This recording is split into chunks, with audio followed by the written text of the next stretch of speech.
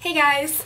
So today is going to be my long-awaited self-tanning video. I've been getting tons of questions lately on how I keep my tan going. I can tell you that however dark I look to you on camera, I look 10 times darker than that in person. I don't know why, just, you know, camera lights kind of just make you a lot whiter on camera, but I'm glad I'm still coming off tan. I have naturally, like, the lightest color that I get is very tan to some people. When people say, oh my god, you look so tan, I'm just like, what are you talking about? I'm a Florida girl. I've lived in Florida my entire life, so just being around tan people is something that is normal to me. I've been using the $1 Million Tan Icon in Extreme.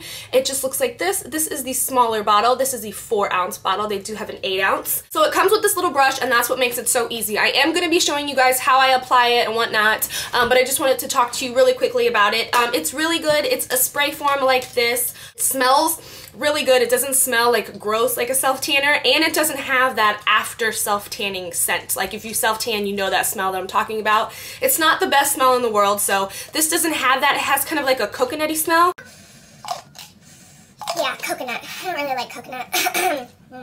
But I do love this self-tanner. I've used it probably 4 or 5 times, and the bottle is still to here. So just because it's a little bottle, don't think that you're not gonna get your money's worth. So before you tan, you wanna make sure you take a shower, shave, exfoliate, all that good stuff so that your skin is nice and prepared, because you don't really want to do your self-tanner and then have to get in the shower the next day and shave your legs, because you're just gonna be shaving off some of your color. All you do is just spray it on if you want, but my method is I spray it onto the brush and then apply it to myself. I just find that it's less messy that way, because when you are spraying this around, it is a mist, so the mist is setting, it's gotta land on something. So your color will develop within 6 to 8 hours. It does have a color guard, so you do see where your color is going, which is great. I don't like using self-tanners that don't have a color guard, because if you're just taking a white lotion and kind of rubbing it all over yourself, you're kind of like, well, I hope this turns out good. I definitely need a self-tanner that has a color guard in it. It fades better than any self-tanner that I've ever used. It fades so natural. I don't get weird, like, patchy marks. Like, if you've ever self-tanned, you know what I'm talking about. Like, you can kind of start to see, like, your tan peel away. Well, I don't know, maybe that's just my skin. After your tan is developed and you wash your color guard off and everything like that, you want to make sure that you keep your skin nice and moisturized, because the more moisturized your skin is, the longer your tan is actually going to last you. I think that's all that I want to say about this self-tanner. It's bomb in a bottle. Bomb in a bottle. And it gives you this nice bronze situation. I don't know how tan I look to you guys, but in real life, I'm really tan.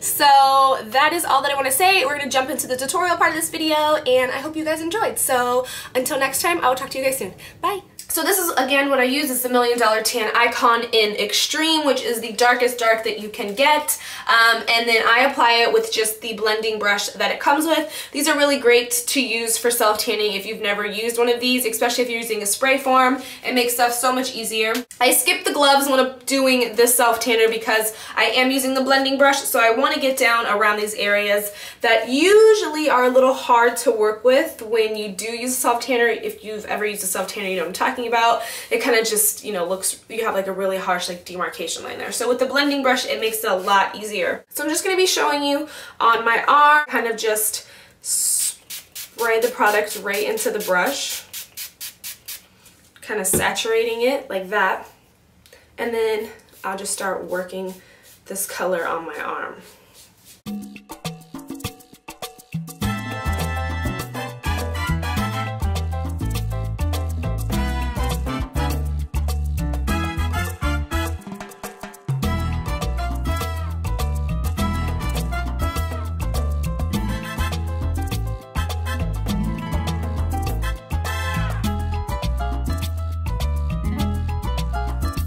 And if you feel like you are it's looking a little heavy on your arm, like, don't worry, this is just a color guard, so as long as you pretty much blend out all the harsh areas, some color will wash away in the shower.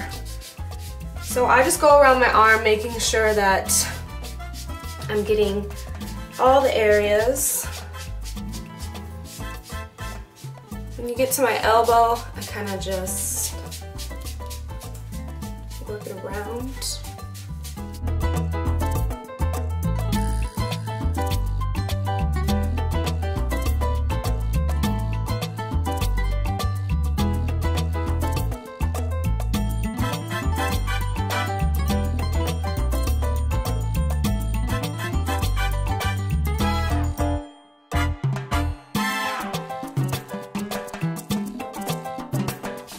And then like if you can see, like if you get like, you can see the lines where your like tanning soft tanner is, you can just like mash the blending brush against it and it kind of like blends out those harsh lines, hence the blending brush. So again, these are the two arms next to each other. This is the one that I just did, and this is the one that hasn't been done.